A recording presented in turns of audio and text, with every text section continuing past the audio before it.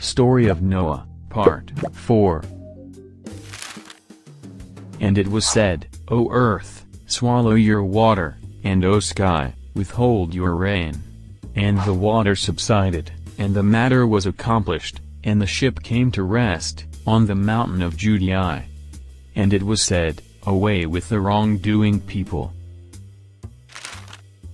And Noah called to his Lord and said, My Lord, indeed my son is of my family, and indeed, your promise is true, and you are the most just of judges.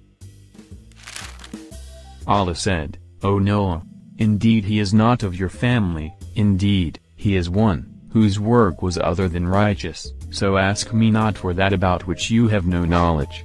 Indeed, I advise you, lest you be among the ignorant.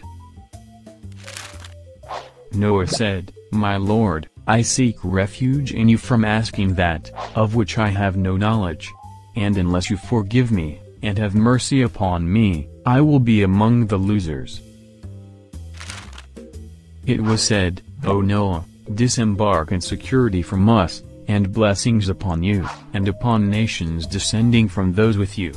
But other nations of them, we will grant enjoyment, then there will touch them, from us a painful punishment. That is from the news of the unseen which we reveal to you, O Muhammad. You knew it not, neither you, nor your people, before this. So be patient, indeed, the best outcome is for the righteous.